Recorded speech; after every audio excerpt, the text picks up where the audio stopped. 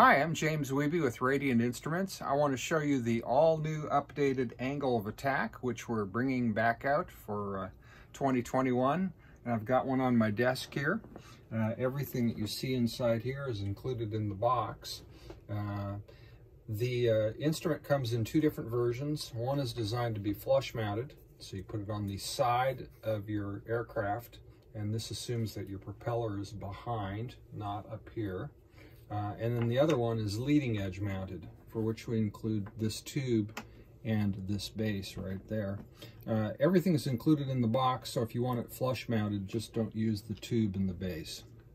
The sensor comes through about a 15-foot harness into the unit. The harness also includes an audio buzzer, a dimmer potentiometer, and a power harness. Speaking of power, hook it up to your 12-volt supply. It's designed to work with 12 volts. And also you want to hook it up through a switch, an independent switch for the system, and its own fuse. I'd recommend a 1-amp fuse. The reason that you want to use an independent switch is that in the case that you're getting an alarm, you want to be able to silence it. The easiest way to do that is simply to turn the unit off. Okay, now I want to demonstrate how the unit works.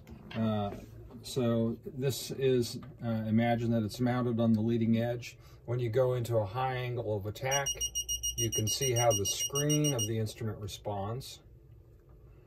And in this case, I've got it calibrated from anything from a very high angle of attack down to cruise flight. Over on the screen of the instrument, you can see that we're getting not only the bar, but we are also getting an indication in degrees as to the angle of attack.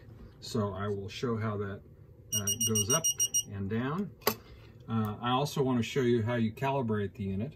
When you're in cruise flight, that means you have a low angle of attack. So we will pretend we're in cruise flight right now. I simply hit the low button. I hold it down for 10 seconds. 5, 6, 7, and you can see the light turned on. And we've set the low. Then when we move to set the high angle of attack, let's say that this is our high angle of attack. Same thing, we hit the high button. We're going to hold it down for 10 seconds. 4, 5, 6, 7, 8, 9, 10. And now you can see that our range has changed to 0 to 14. This buzzer over here doesn't sound very loud, but that's because I've got the seal over it. I'm going to pull the seal off just enough so you can really hear how loud that is. It's designed to be loud enough to be heard in the cockpit of an airplane. You can mount this anywhere you want, behind the panel, and I'd recommend mounting it with a strap around the side. This thing over here is the dimmer potentiometer. It makes the screen brighter and darker, and you can see it working as I turn the dimmer potentiometer. So that's really about it. Very simple system. You can mount it leading edge. You can mount it on jury struts if you use a much longer rod. You can mount it flush mount.